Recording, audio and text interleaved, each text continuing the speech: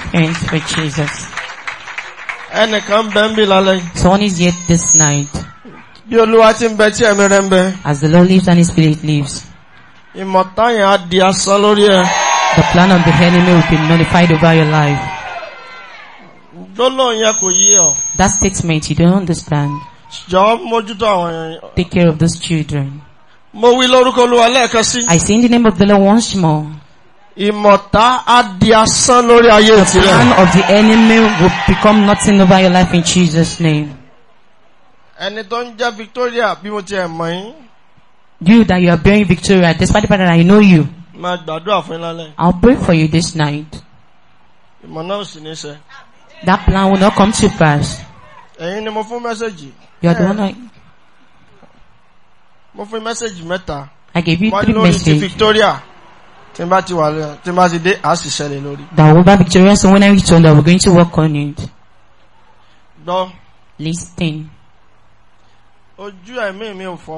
My spiritual eyes is not blind. I see vision. Lift up at your end. I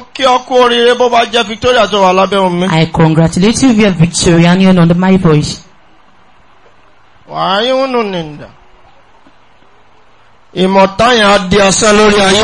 of the enemy will not come to pass over your life. Today is the last Tuesday that ends this month.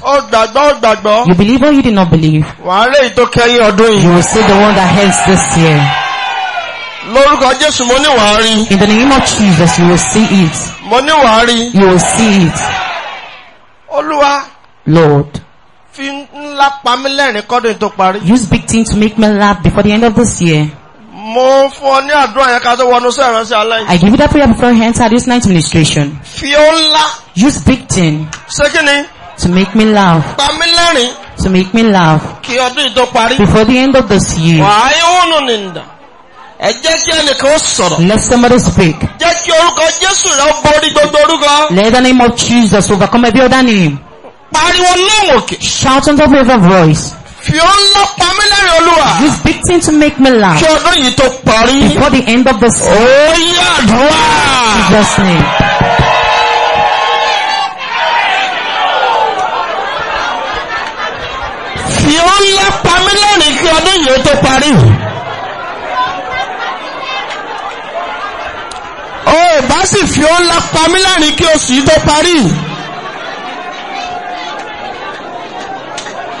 Leoni Ewolis Kayela leader. Fiola Pamilani. Monfe Ola láti ọ̀dọ̀ rẹ̀. Aha. Fi Pamilani.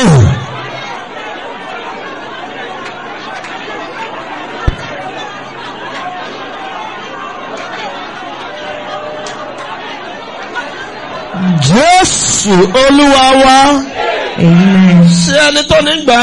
Does the woman of that prayer pray? Mélòó la mọ̀ pé Olúwa mi lè so ńlá? How many of you know that my God can do big things? Ó gbórí rẹ nígbà tó bá parí ọdún yìí. You do not listen to hear your song at the end of this year. Ṣé kí n kọ fún ọ bí wàá bá mọ̀ kan? Should I sing it for you so that I can? Olúwa ṣe ńlá. Tẹ́nì kankan kò lè ṣe. Ènìyàn ló ti parí. Bàbá ti ṣe o. Nítorí náà mo yìn ọ́. Ó ṣé bàbá. How many of you owns that song? Oh, dẹ̀ kọ́ wò ná. And you did not sing it. Olúwa ṣe ńlá. Sẹ́ni kankan ò lè ṣe. Ènìyàn ló ti parí. Bàbá ti ṣe o. Nítorí náà mo yìn ọ́. Ó ṣé bàbá. Olúwa ṣe ńlá. Sẹ́ni kankan ò lè ṣe. Ènìyàn ló ti parí. Bàbá ti ṣe o. Nítorí náà mo yìn ọ́. Ó ṣé bàbá. Ó ṣé bàbá. Ó ṣé bàbá. Ó ṣé bàbá. Ó ṣé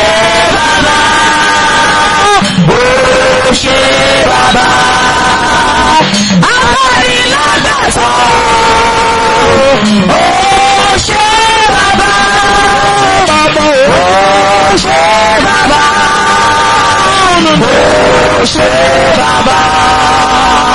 Ó ṣé bàbá. Ó ṣé bàbá. ADENIRAN.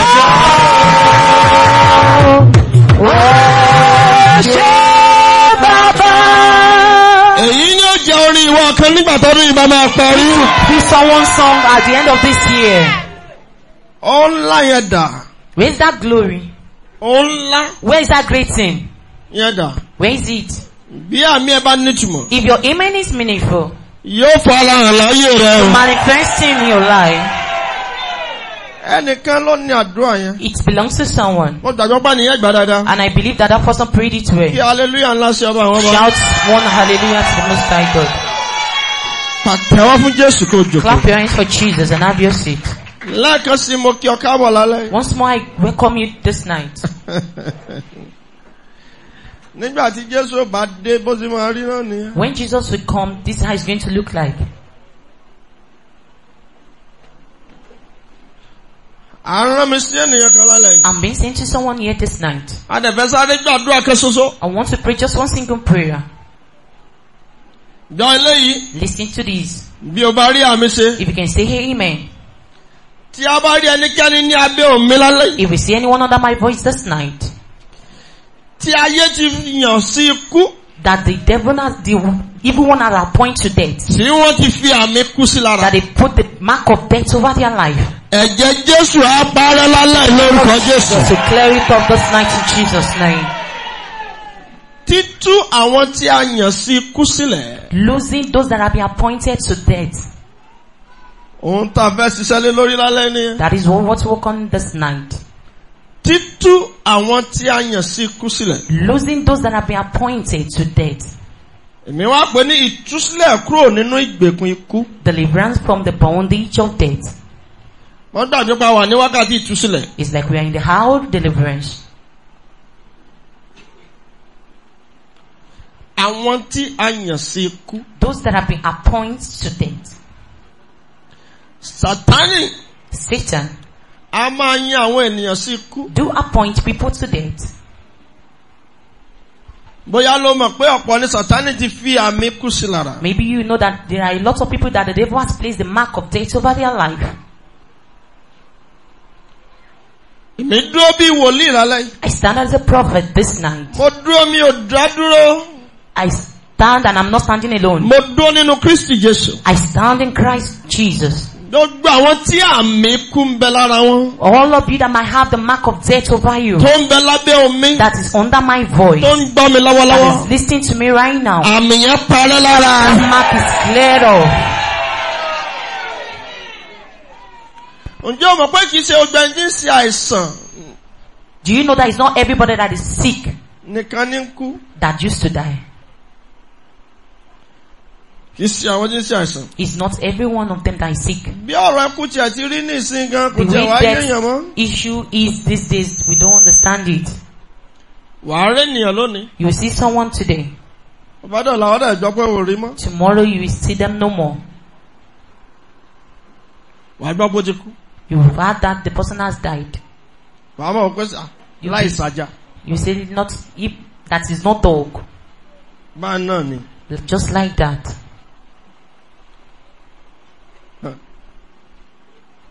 Ohun tí Sátánì ṣe kiri lónìí nìyẹn. That is what the devil is doing about these days. Ọ̀pọ̀ ènìyàn ní òde ẹ̀dẹ́lé ìwòsàn tí ò jẹ́ ṣàìsàn tó ikú. Many did not even get to the hospital. Many were not even sick that they died. Ẹ̀ẹ̀kan dédé gbọ́ pé wọ́n gbẹ̀mí mi náà ni. You will just see that they give up the ghost. Ẹ wá mọ̀ bèrè kí ló ṣe. You will not be asking what happened to him. Ọ̀pọ̀ ìbéèrè tá a máa ń béèrè tá a bá jọ páwọn míì papòdà ní pé kí ló ṣe. Many questions we used to ask when we hear that some people have died is what happened to the person. Ǹjẹ́ o mọ̀ páwọn míì àti ẹ̀sọ́ débi pé kò síkú lójú ẹ̀. Some will even say to the extent that there is no even death on the person's face. Wọn ò sì sọ. They did not speak wrongly. Lótìtọ́ wọn ò rí pé ó tiẹ̀ rí bàràbàrà ikú kan lára. Truly they did not see any sign of death over the person. Ó dẹ̀ sọ lọ́jọ́ Tuesday mo ní kí àwọn ọmọ ìjọ yìí ó wá o. I said it on Sunday that the church members should be here.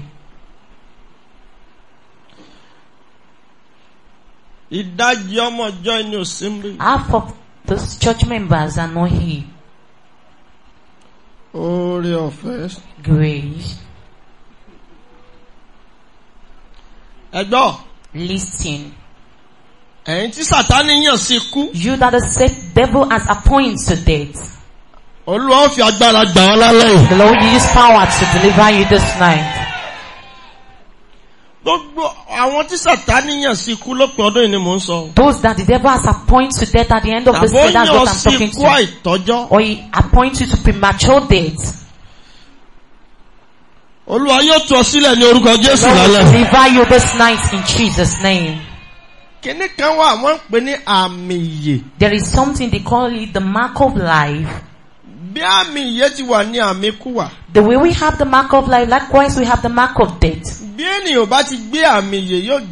moment you're not carrying the mark of life, you carry the mark of death. Many are carrying the mark of death about. They don't have the mark of life on them.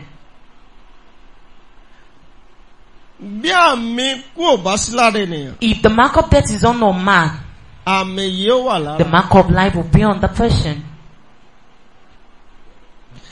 In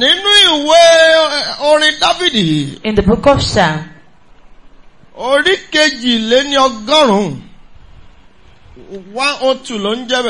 the book of Psalm chapter 102.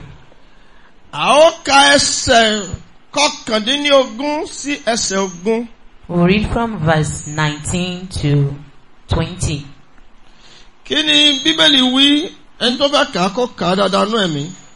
Nítorí tí ó wo ilẹ̀. Nítorí tí Ọlọ́run wo ilẹ̀. Láti òkè ibi mímọ́ rẹ̀ wá. Níbi mímọ́ tó jókòó sí ló ti wo ilẹ̀. Láti ọ̀run wá ni Olúwa bojú wo ayé. Olúwa bojú wo ayé. Láti gbọ́ ìrora ará túbú. Ó wá gbọ́ ìrora nígbà tó wo ilẹ̀, ó wá gbọ́ ìrora àwọn ará túbú. Láti tú àwọn tí a yàn sí ikú sílẹ̀. Kahulinda Iwoliska. Láti tú àwọn tí a yàn sí ikú sílẹ̀. To deliver those that have been appointed to death. Olúwa wò ó níbi tó dúró sí. The Lord look at it where he sat. Níbi mímọ́ rẹ̀ lọ́run tó jókòó. At his holy place where he sat. Ní orí ìtẹ́ mímọ́ rẹ̀. On his holy throne.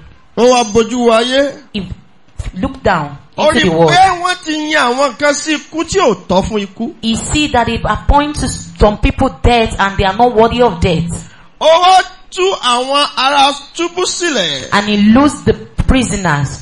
Àti àwọn tí wọ́n yàn sí ikú. And those that have been appointed to death. Àkórí tí àṣálẹ́ náà ni tútú àwọn tí a yàn sí ikú sílẹ̀. The topic of this night is losing those that have been appointed to death. Bí death. o bá wà lára àwọn tí ẹsẹ̀ Bíbélì sọ pé a yàn sí ikú. If you are among those people that this verse of the Bible is replying to that they are appointed to death. Mo pa á láṣẹ bí wòlíì Ọlọ́run. Command as the prophet of God. Àtẹ̀mí àti ìṣẹ̀dá wa jáde kúrò nínú ikú òjijì. Our creator come out from premature death. Mo máa ṣe ọ̀kan. I know how to do it, does not concern it.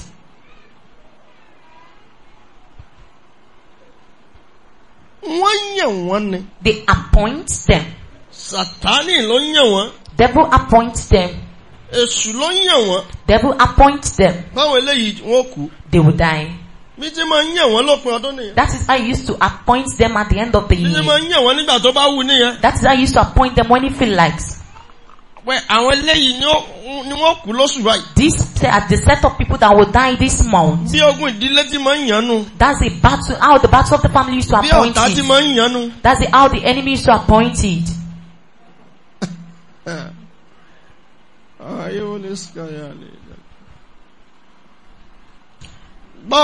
Listen. Ẹni tó ní pé kó kú dípò. The person that says you should die in his place.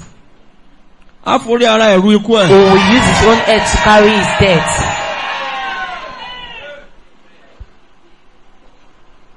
Wọ́n ní yẹ́ ìwé lè ṣìkàyà rẹ̀.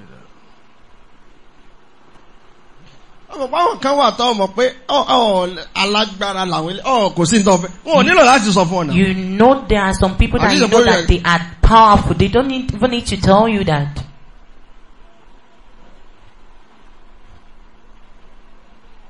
Nínú ìwé Exodus orí kejìlá. In the book of Exodus chapter 12. Ẹja lọ abẹ́ lọ gbàdúrà. We want to go and pray. Ẹsẹ̀ kọkànlélógún sí ìkẹtàlélógún.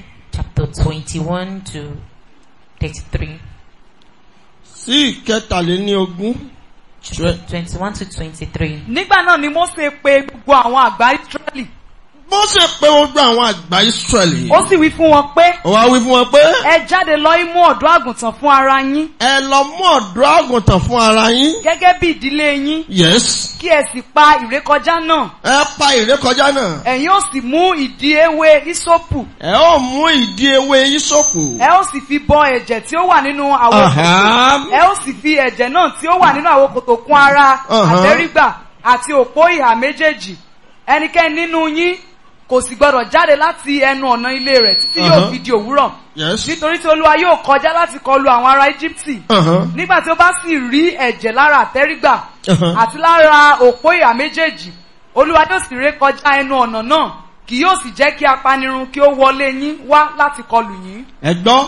Listen. Apanirun òpin ọdún òní délé rẹ o. The destroyer of the hair will not come to your house. Olúwa wí fún Mósè wípé. The Lord spoke to Moses then. Ẹ pa ọmọ àgùntàn. Kill the. Kí ẹ fi ẹ̀jẹ̀ rẹ̀ ṣe àmì sí àtẹ́rígbà lẹ́yìn. And use his blood to make a mark at the entrance of your door. Yẹn nígbà tí áńgẹ́lì ikú bá ń kọjá. And when the angels of death is passing. Tó sì rí ẹ̀jẹ̀ náà. And see the blood.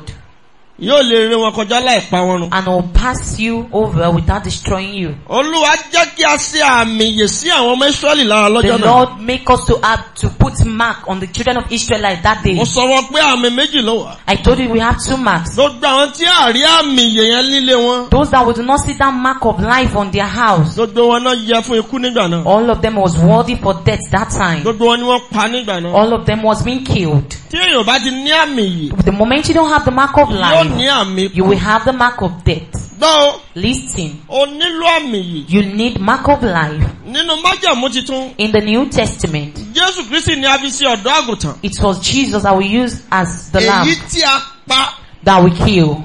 Nínú Kristi Jésù yìí. In this Jesus. Ó ní ìyè wà. That is where life is. Nínú ẹ̀jẹ̀ rẹ̀. In his blood. Ní ìyè wà. That is where life is. Torí pa kọ́ wípé. Because it has been written there. Ó gbé ikú mì ní ìṣẹ́gun. He swallowed death in victory. Òun ló gbé ikú mì. He was the one that swallowed Ó death. ní agbára lórí ikú. He has power over death. Ó nínú rẹ̀ gan ní ìyè wà. In him we have life. Ẹ̀jẹ̀ rẹ̀ nìkan. It was only his blood. Òun ló gbé ìyè dání. That carries life. Láti fi fún ènìyàn. To give man. Kì í ṣe ẹ̀jẹ̀ ewúrẹ́ mọ́. It's no longer the blood of goat. Kì í ṣe ẹ̀jẹ̀ àgùntàn mọ́. It's no longer the blood of ram. Ẹ̀jẹ̀ Kristi Jésù. It is the blood of Jesus Christ. Ẹ̀jẹ̀ yẹn. That blood. Ẹ̀jẹ̀ yẹn. That blood. Ní àwọn èmi àti ẹ nílò láti fi sàmìyè síra wa lára. That you and I need to make mark of life on ourselves. Tí ẹ̀jẹ̀ yẹn bá ti wà lára wa. The moment that mark of blood life is on us. Orí ọ̀fẹ́ ti cover wa nìyẹn. The grace has covered us.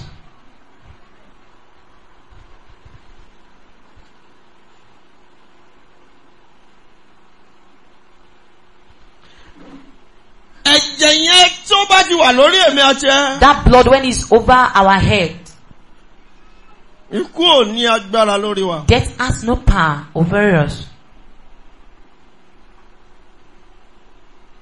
Ìdí nìyẹn tó fi nílò ẹ̀jẹ̀ yẹn. That is the reason why you need that blood. Ohun tó wá wà ń bẹ̀rẹ̀ léyìí. This is what is there. O lè rí ẹ̀jẹ̀ yẹn láìṣe pé o ní Kristi. You cannot have that blood except you have Christ.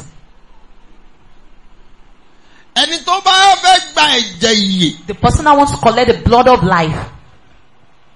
Láti má jẹ́ kí ikú lágbára lórí ẹ̀. So that death will not have power over you. Ó gbọ́dọ̀ ní Kristi láyé. You must have Christ in your life. Ìdí nìyẹn tí o bá ti ní Kristi. That is the reason that if you don't have Christ.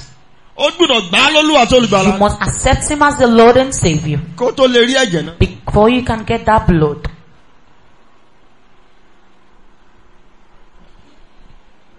Tó bá ti gbà ní olúwa tó olùgbàlà rẹ. If you accept him as your Lord and Savior. Èmi kí ọ kú oríire mo sì fi dán ọ lójú. I congratulate you and I'm assuring you. Bí Sátánì tilẹ̀ yàn ọ́ sí ikú. Despite devil appointing you to death. O ti rí ìtúsílẹ̀ gbà. You have received deliverance. Because in that blood, deliverance is there. In it, healing is there.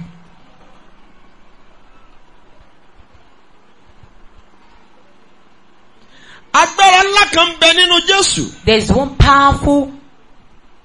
There's power in the blood of Jesus. There is great power in Jesus to lose those that have been appointed to death. Yes.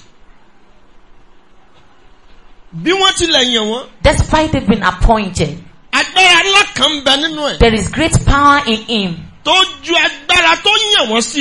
is above every power that appoints them to death. The world can use anything to bind someone into the bondage of death. The world can use death. They can use sickness. It's not only sickness. Do you know the world can use accident? Do you know that accident is broad? It's very long.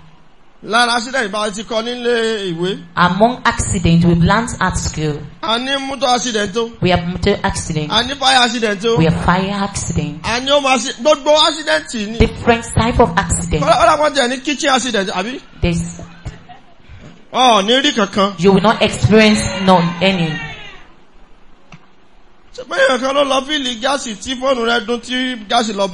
Someone went to fill gas and the phone rang and gas exploded.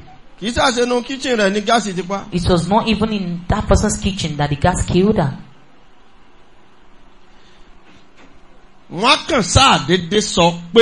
They would just say, he died. But the secret, man do not understand that they've been appointed to death. This is the most dangerous part. Satan will not ask you before he appoints you. He will not ask someone before he appoints the person. It is the power of God that delivers from death. That is why our fathers. Agbára Ọlọ́run gbani, agbára Ọlọ́run gbani, ó gbani là. Síbẹ̀, agbára Ọlọ́run gbani, agbára Ọlọ́run gbani, ó gbani là. Àgbà orin yẹn mọ́. You don't hear those songs again.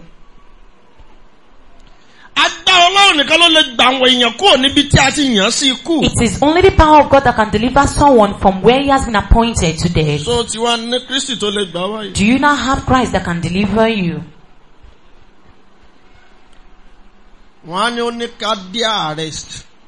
They will say the person has a cardiac arrest.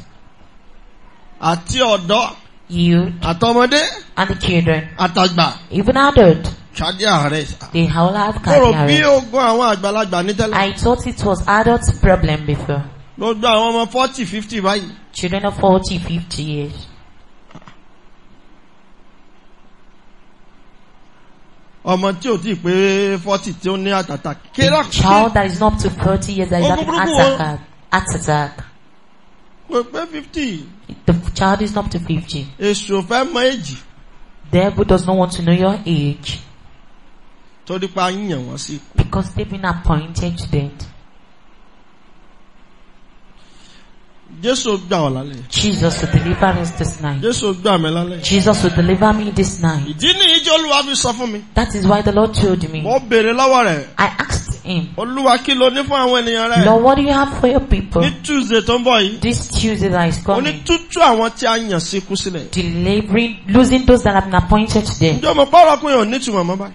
Do you know that talk of death does not have meaning again? Every news. Except you don't listen to news. The one you will listen to. The one you listen to online. The one you listen to on TV. BBC. CNN.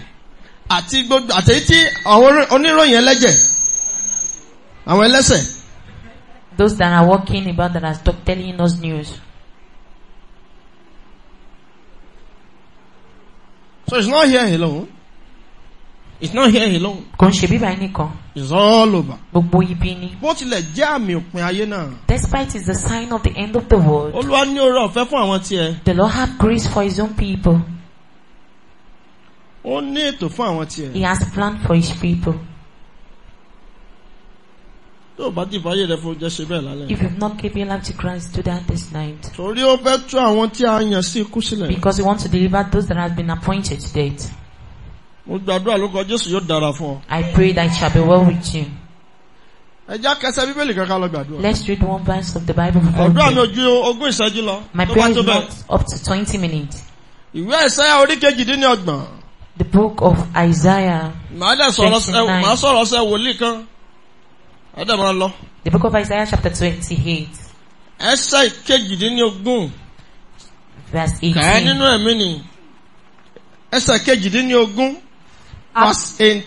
18. Àti ní ọjọ́ náà, àwọn adití yóò sì gbọ́ ọ̀rọ̀ ìwé mi. Isaiah 28:18. Májẹ̀mú èyí tí ẹ bá ikú dá. Májẹ̀mú èyí tí ẹ bá ikú dá. Ni a ó sọ di asán. La ó sọ di asán. Ìmùlẹ̀ yín pẹ̀lú. Ìmùlẹ̀ yín pẹ̀lú. Ipò òkú kì yóò dúró. Amen. BSc in language ló ṣe mọ́ in English ló ṣe mọ́ ẹ má bínú ẹjọ́. Amen. Eléyìí ẹ̀bùn nílò lọ́wọ́ báyìí. Kì í ṣe ètò fi owó kan. Bá mi kàràdà ń bẹ́ẹ̀ ni. Májẹ̀mú yín tí ẹ bá ikú dá. Májẹ̀mú yín tí ẹ bá ikú dá. Ni a ó sọ di asán. La ó sọ di asán. Ìmùlẹ̀ yín pẹ̀lú ipò òkú kì yóò dúró. Kàáyé ò lè sà mọ́ arán mi sí ènìyàn kan. Májẹ̀mú ikú lórí ẹ̀ ó bàjẹ́ lálẹ́ yìí. The covenant of death over your life is destroyed. Only májẹ̀mú yín tí ẹ bá ikú dá. The covenant that you made with death. Ìyẹn ni fún àwọn tí wọ́n yàn sí ikú. That those that have been appointed to death. Tó bá tilẹ̀ jẹ́ májẹ̀mú kan ló mẹ́mbẹ̀. Even if it is the covenant that is behind it. Pé a bàjẹ́ lónìí. That will nullify it this night. Ìmùlẹ̀ pẹ̀lú ìsànkú. Covenant with the dead. Kì yóò dúró. It will not stand. Dìde lórí ẹsẹ̀ rẹ. Stand on your feet.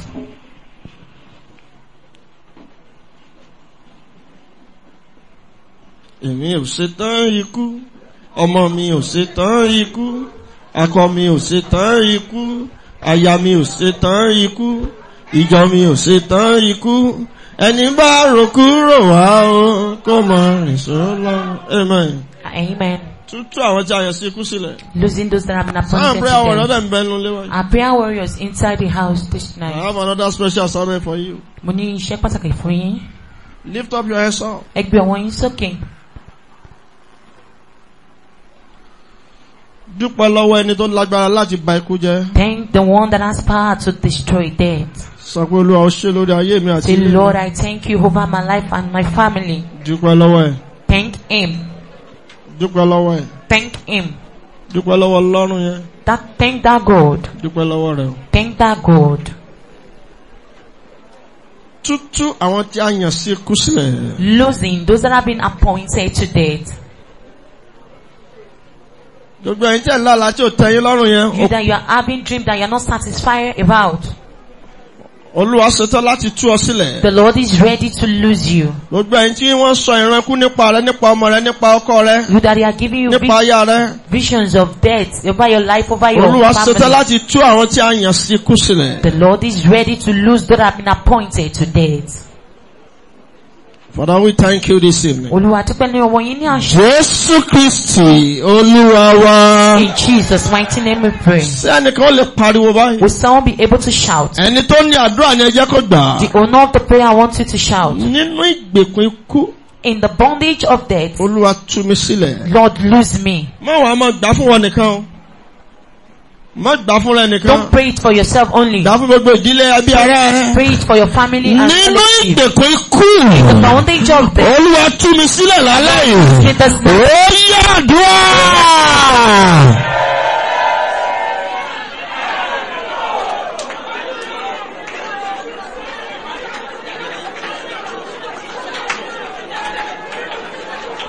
Tú mi sílẹ̀. Mama, you just sorrow. That family you can't speak. Auntie, you just sorrow. That sister, you can't speak. Tú mi sílẹ̀ lálẹ́. Lose me this night. Tú mi sílẹ̀ lálẹ́. Lose me this night. Tú mi sílẹ̀ lálẹ́. Lose me this night. Nínú ìgbèkùn ikú. In the bondage of death. Olúwa tú mi sílẹ̀. Lord, lose me. Tú mi sílẹ̀. Lord, lose me. Tú mi sílẹ̀. Lose me. Tú mi sílẹ̀. Lose me. Tú mi sílẹ̀. Lose me. Tú mi sílẹ̀. Lose me. Tú mi sílẹ̀. Lose me. Tú mi sílẹ̀. Lose me. Tú mi sílẹ̀. Lose me. Tú mi sílẹ̀. Lose me. Tú mi sílẹ̀. Lose me. Jésù Olúwa wa. In Jesus' name we pray. Kíní kan lẹ mọ̀. One thing you know. Olúwa ò rán wa pẹ̀lú ìpàdé pẹ̀lú àkókò àdúrà kankan mọ́ nídìí. The Lord will not stand up with one prayer point without reason. Àjọ pé ẹ̀dá máa sábà sọ fún wa dáadáa. I believe that Ada do tell us very well. Yes, no any message coming here or program that is not meant for some reason. Kò sí ètò tí a máa gbé kalẹ̀ níbí báyìí tó máa jáde láti ibi tí kò ní ìdí. Ní ọdún yìí lásán. This year alone. Àwọn tó sọ testimony calendar pé bí ìyá pé bóyá wọ́n ti kú tán. Those that have shared the testimony of calendar is like they maybe they are about to die. Tí wọ́n rate calendar tí wọ́n náà wọ́n lò as a point of contact. Àwọn ó tó mélòó ní church lọ́dún yìí. That they always say. Kò níye. Ẹni kò níye màmá ní òní màmá ìyá Làtífá ní òní. Amen. Amen. Kò níye. You can't count them. The one of Sunday is very another testimony. The one the shared of Sunday. I was just looking at her. Mo kàn wò bẹ́ẹ̀ náà. She could not move. She could not do anything. Wọ́n lè gbé ẹsẹ̀, wọ́n lè gbé apá. And after everything, lẹ́yìn gbogbo ẹ̀, she just saw the calendar. Wọ́n wá rántí calendar. Bring the calendar. Ẹ bá mi rí lay it on me. Ẹ gbé lé mi. And that's all. And she came back to life. Wọ́n sì gbà. Now, kírú àìsàn wá ṣàṣeyọrí nínú àwọn kòríta bẹ́ẹ̀. If devil should not succeed over that kind of thing.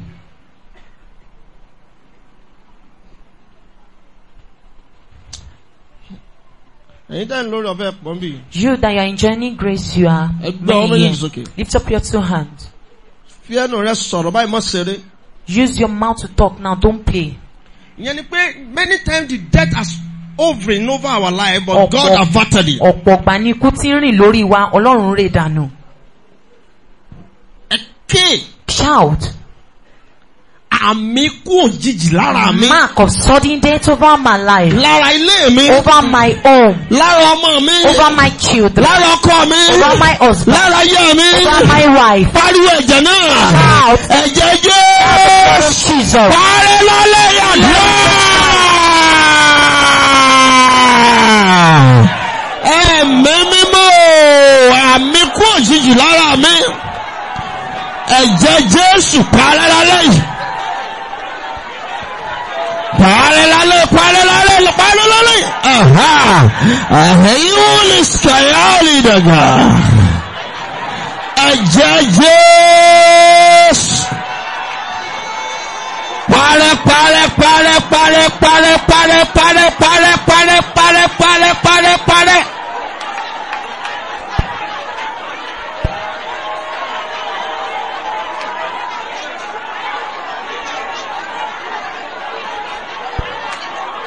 Ẹ̀jẹ̀ Jésù.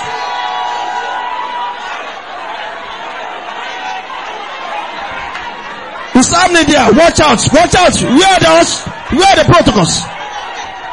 Leolis Kayali Daga.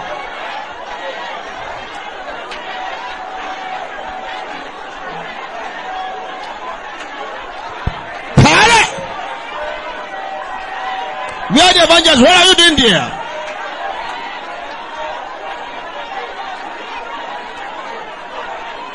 Come over here.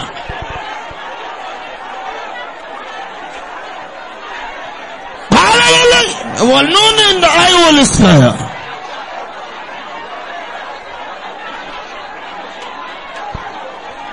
In Jesus' mighty name we pray. Ní orúkọ Jésù la gbàdúrà. I always tell you to be spiritual alert. Mo máa ń sọ fún yín pé kẹ́ wà láyé àyè ní tiẹ̀mí. The way we move, we will not tell anybody. Bí ó ṣe rìn kò ní sọ fún ẹnikẹ́ni. Let everyone get themselves prepared. Ẹ jẹ́ kí gbogbo ènìyàn gbáradì. Tí a bá yàn ọ́ sí kú. If you've been appointed to death. Agbára kan máa gbé ọ jáde níbi tá ikú tá yàn ọ́ sí. Take you out from where you have been appointed. Múra dáadáa níbi tó wà. Just prepare very well where you are. Ètò ikú tí Sátánì ṣe fún mi. The plan of the death that the devil has made for me. Àti àwọn ènìyàn mi. And for my people. Ẹ̀jẹ̀ Jésù bàjẹ́ lálẹ́ yìí. The blood of Jesus destroy it now. Ètò ikú tí Sátánì ṣe fún mi àti àwọn ènìyàn mi. The plan of death that the devil has made for me and my people. Ẹ̀jẹ̀ Jésù bàjẹ́ lálẹ́ yìí. The blood of Jesus destroy it. Ó yẹ dùn.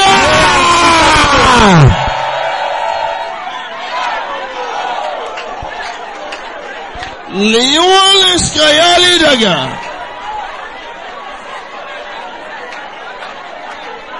Ètò ikú tí Sátánì ṣe fún mi àti ìdílé mi. Ẹ̀jẹ̀ Jésù bàjẹ́ lálẹ́ yìí. Múra dáadáa sọ̀rọ̀. Oh yes. Ẹ̀jẹ̀ Jésù. Bajalale.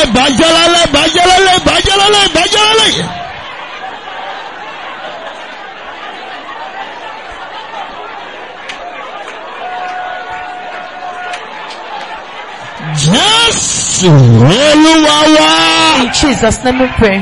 Gbani ìdákẹ́sí. Pray it one more time. Mi ò ní pẹ̀jù àdúrà méje lọ lálẹ́. I will not come more than 7 prayer points this night. Ohun tó lè gbá ni bóyá mo repeat ẹyọ kan. One thing you can hear is that maybe I repeat another one. Méje náà ni. It's just 7. Méje. 7. Kò ní ju méje lọ. It's not more than 7. Tó bá ju méje lọ, that means pé bóyá mo repeat ẹyọ kan. If it's more than 7, that means I repeat one prayer point. Gbé ọwọ́ méjèèjì sókè. Lift up your 2 hands. Gbá. Pray it. Ní ìgbà kan. Ètò ikú tí Sátánì ṣe fún mi. The plan that the enemy has made for me and my family. Lópin ọdún yìí. At the end of this year. Ẹ̀jẹ̀ Jésù bàjẹ́. Blood of Jesus destroy. Ẹ̀jẹ̀ Jésù bàjẹ́. Blood of Jesus destroy. Ẹ̀jẹ̀ Jésù bàjẹ́. Blood of Jesus destroy. Ó yẹ dùn. Aha.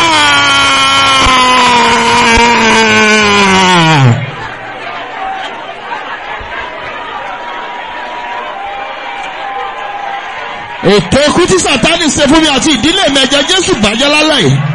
Ní orúkọ Jésù. Ètò ikú tí Sátánì ṣe fún mi àti ìdílé mi, ẹ̀jẹ̀ Jésù bàjẹ́.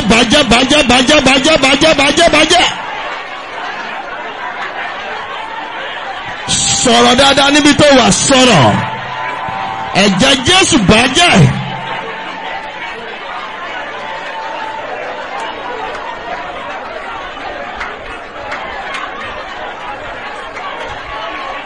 Jésù Olúwa wa. In Jesus' name. Onímájẹ̀mú tí a bá kú dá la ó sọ di asán. He said the covenant that we made with the dead that would be nullified. Oní ìmúlẹ̀yìn pẹ̀lú ìsàkú kì yóò sì dúró. The agreement with hell shall not stand. Ẹ jẹ́ kí ẹnì kan sọ̀rọ̀. Let somebody speak.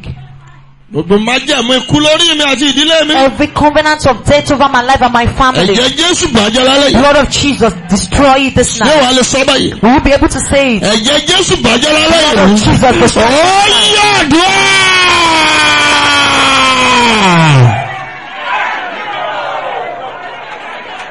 Gbogbo májẹ̀mú ikú lórí mi àti ìdílé mi. Ẹ̀jẹ̀ Jésù bàjẹ́ lálẹ́ yìí. Bàjẹ́.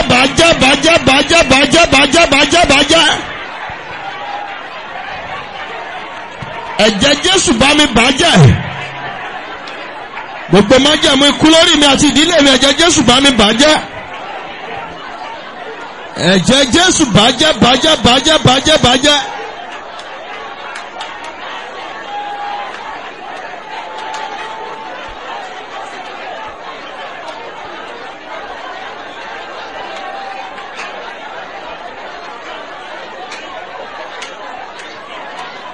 Jésù Olúwa wa.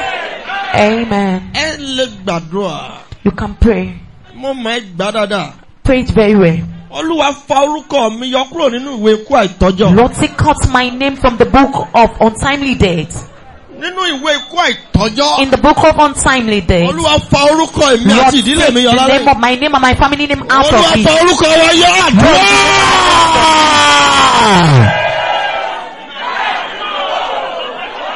Olúwa fa orúkọ mi yọ kúrò nínú ìwé ikú àìtọ́jọ́. Àtẹ̀mí àti ìdílé mi. Yàyó lè sàyálé ndọ́mọ̀ hàndàfà.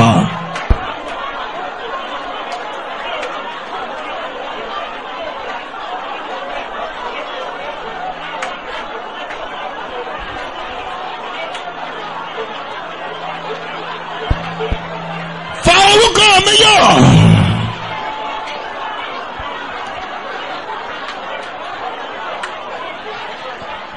Àtọrúkọ mi àti ìdílé mi àtọkọ àtaya àtọmọ àtẹbí àtàrà mi Olúwa fa orúkọ wa yọ lálẹ́ yìí.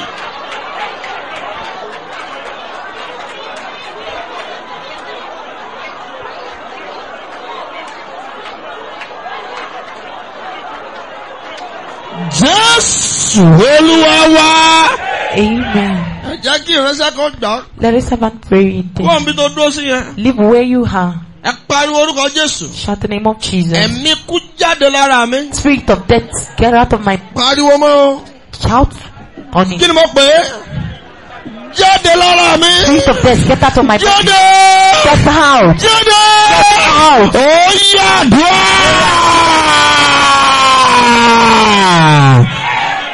Aha! Ìwọ ẹ̀mí kú. Jáde lára mi lórúkọ Jésù. Aha, pray. Ali praise Lindaga. I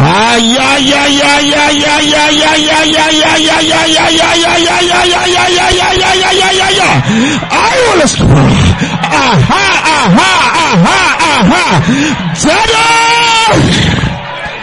Jada. Aha. Jada. Akọ́gbà àyà yóò pa àlejò. Wọ́n fi ìbẹ̀rù bójó sájáde láti fi kọ́lọ́ fi wọ́n. Ìwọ mi kú. Jáde lára mi. Oh yes. Oh yes. Oh yes. Oh yes. Now.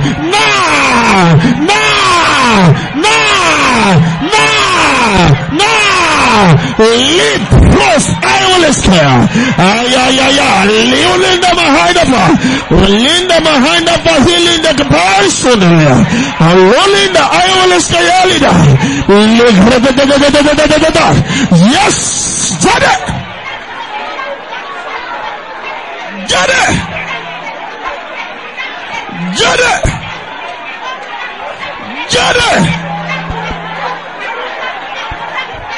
Yes, Olúwa wa.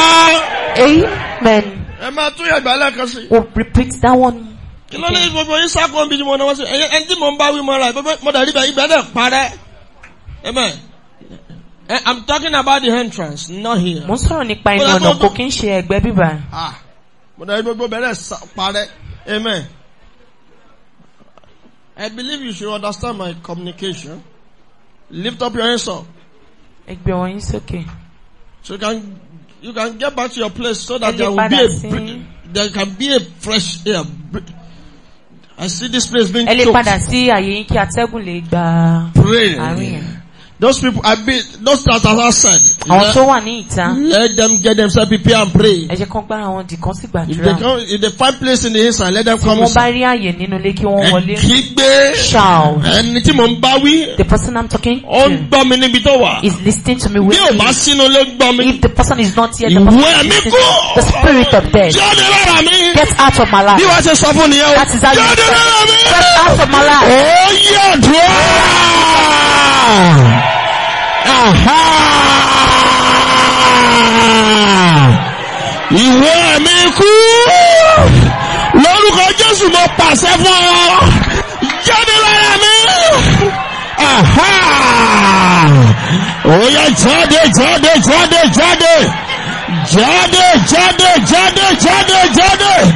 Lórúkọ Jésù mo pa á lẹ́sẹ̀. Ó yá jáde.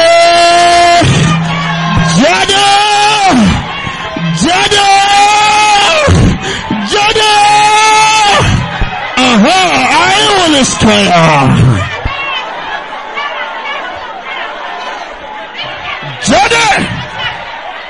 Jáde kúrò nínú ìjọ yìí, jáde kúrò nínú ilé, jáde kúrò nínú ayé àwọn ènìyàn mi, jáde.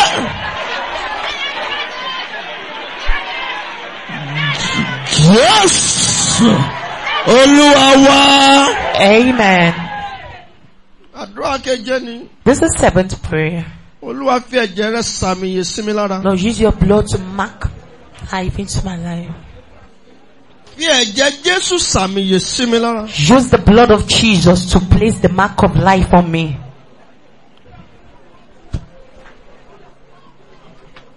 We are praying this prayer by the leading of the Holy Spirit. It's not a program that we set up. We are praying by the leading. And the leading of the Holy Spirit. Use your blood to mark life over my life, family. You mention your children, over husband, over wife, family, and relatives. Lord, use your blood.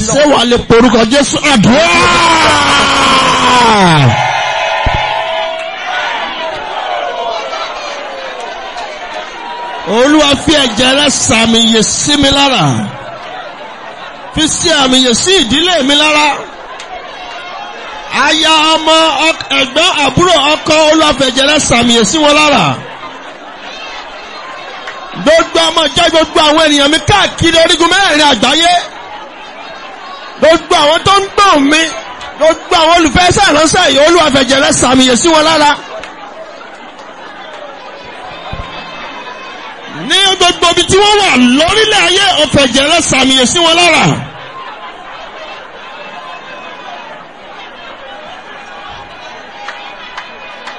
Jẹ́ kí ẹ̀jẹ̀ Jésù sàmìyè sí wọn lára. Olúwa fi ẹ̀jẹ̀ Jésù sàmìyè sí wọn lára.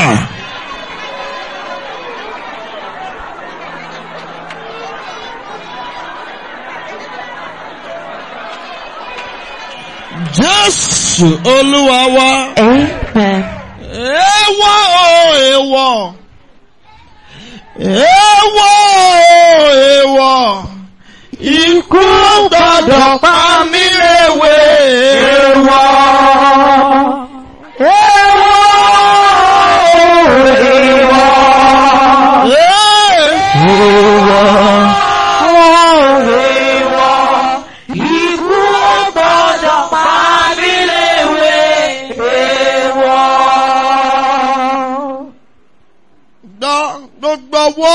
This in every hand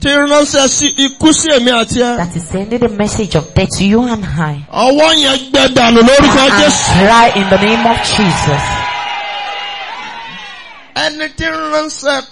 That person that is sending the message of death today, heaven judge that person. That message of death they are denouncing, I command in the name of Jesus, you should go back and deliver for the person that sent it.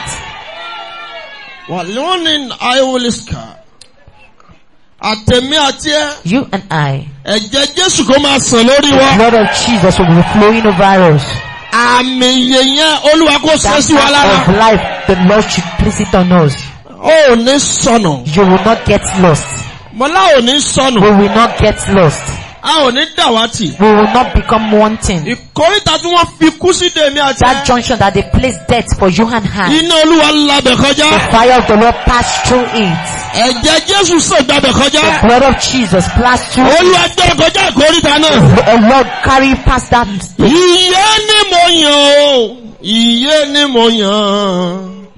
Ìyá ni mo yàn mi ò yàn ikú o bàbá sọ̀rọ̀ lọ́wọ́kè.